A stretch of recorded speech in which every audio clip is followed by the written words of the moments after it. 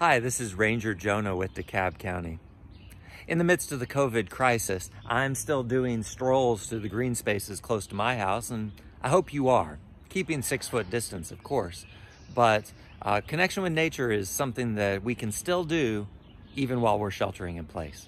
And so today, I want to introduce you to one of my friends. Well, friend may be stretching it, but it is my favorite tree. This is the tulip tree. Most people call it the yellow poplar or the tulip poplar, but it's actually related to the magnolia family. Magnolias that you're probably most familiar with are these trees. They have the large, glossy, kind of waxy leaves. They'll grow these big flowers, and you can see the buds forming right here. That's the magnolia family. That's usually what we think of magnolias. But did you know that most magnolias are actually deciduous? They lose their leaves in the winter. So the tulip tree, as I said, usually people call it the tulip poplar or the yellow poplar, is one of my favorite trees, and this is the perfect time to introduce them to you.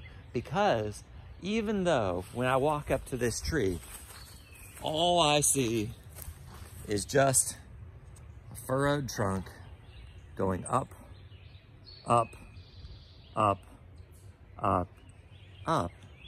This is actually one of our Georgia wildflowers. Yes, the tulip tree is called that because it grows tulip-shaped flowers. And if we look down on the ground at this time of year, you can probably find a few of them. Let's see.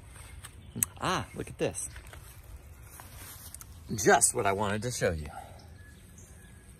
So, first of all, we have this beautiful flower.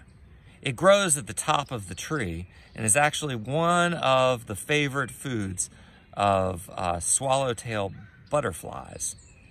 But because the flowers are only blossoming in mid to late April, like right now, it's less likely you'll be able to identify the tree by its flower than by its leaf. Do you see how that middle vein goes right up to a divot instead of a point? Every other tree that grows natively in Georgia ends at a point, whereas the tulip tree has 2 points that actually come out of that center vein, and the center vein ends in, as I said, a divot. Look for this shape. Some people have told me it looks a little bit like a cat's face. Can you see the ears? What about the whiskers? Well, possibly, but this is the best way to identify the tulip tree. But at this time of year, you can find these beautiful wildflowers. This is Ranger Jonah with my friend, the tulip tree, with DeKalb County, signing off.